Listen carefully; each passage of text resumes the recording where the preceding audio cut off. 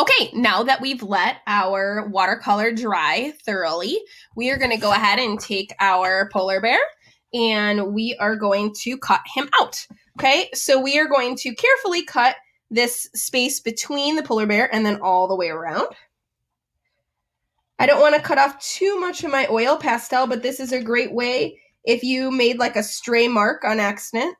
You're just going to cut that right off. And just a reminder again that the sharpest part of your scissors is this inside part and not to use this tip here. And then to always use your non-scissor hand to help you turn your paper.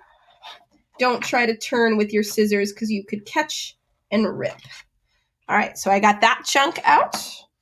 Now I have to go back and go on the outside. Now I don't want there to be like a weird white halo around my polar bear, so I'm making sure that I am cutting on the oil pastel, but keeping the majority of that oil pastel on the polar bear.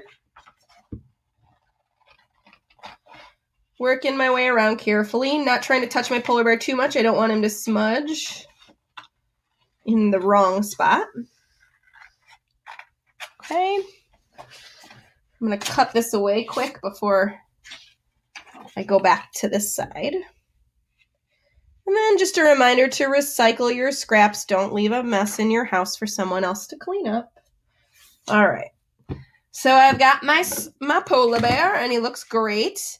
And we are going to glue him down. When we glue him down, we are going to put him down here on the bottom edge of our paper.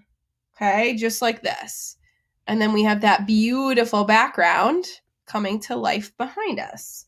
Okay, so we're going to go ahead and flip this polar bear over. You have a choice. You can use your glue stick, which was in your kit, or you can use the some white glue that you probably have at home.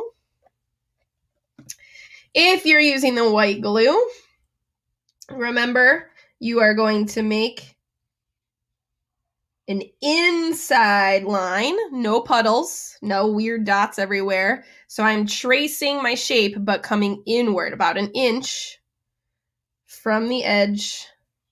And then I'm just coming around like this.